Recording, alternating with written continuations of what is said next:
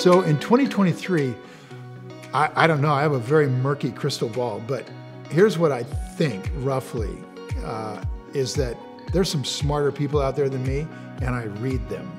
And one of them is Ray Dalio, one of them is Warren Buffett, and those guys are both basically saying, look, prepare yourself for what might happen in 2023.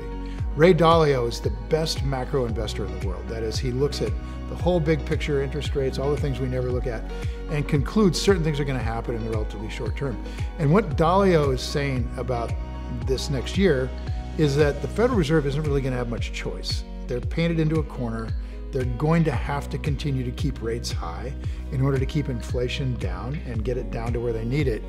And if that's the case, then the market is going to be reflecting that. It's going to reflect that by having certain industries not perform as well as the Wall Street guys think they will, and they're going to sell them. And when they do, we're sitting here waiting. The other guy, so that's Dalio. The other guy we really like to watch is Buffett, and Warren is in cash with about $110 billion. It's roughly 2.5 times more cash than he's ever had in his life to hold on to, right? He's always found things to invest in. He's not finding much to invest in recently because the values of the companies are well below the prices that this market is paying for them. So, okay, we'll just wait patiently with Buffett. And he's sitting there with 110 billion, we're sitting there with a lot of cash. We'll wait patiently. If indeed they keep interest rates high or make them higher, the market will start to stumble. Consumers will have less money to spend. That means there'll be less jobs eventually. That means there'll be less profits. And that means these company prices will start to come down.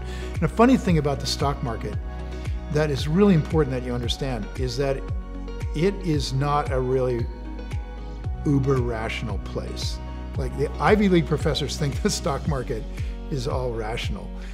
Right? I think these guys who graduate from Harvard would never sell something for $100 that's worth $200. They would just never do it. The fact is, the market is made up of humans, and even Harvard graduates are human, and therefore they're emotional, and therefore the market is emotional.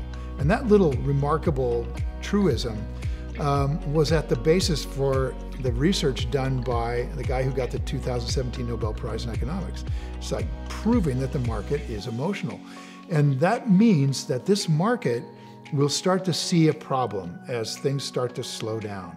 And when they see a problem, they can get scared, right? They've got all this money invested. They need to get it out, move it to bonds, move it somewhere else. And because they have so much money, they are the market. And if you are the market, it's very hard to get out. It's like trying to get out of a crowded theater after somebody shouts fire. Everybody's trying to go through one exit. So if you're having trouble getting out, that means, and you know you will, that means you need to be early. And so the market starts to, they're going to anticipate what's going to happen, which creates fear.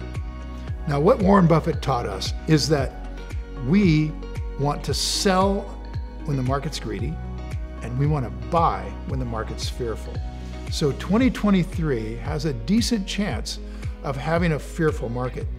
And when that happens, what that means is, as they get fearful, these guys are going to sell this stuff off. They're going to get freaked out, and they're going to sell all this stuff off. Now, this happens regularly.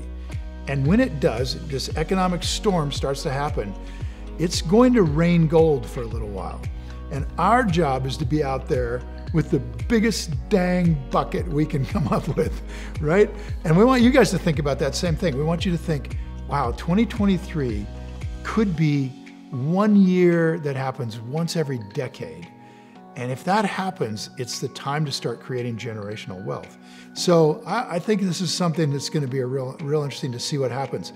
Do we invest expecting these things to happen and hoping they happen? No, we just wait patiently, knowing what we want to buy, and when it goes on sale because things happen, we're there.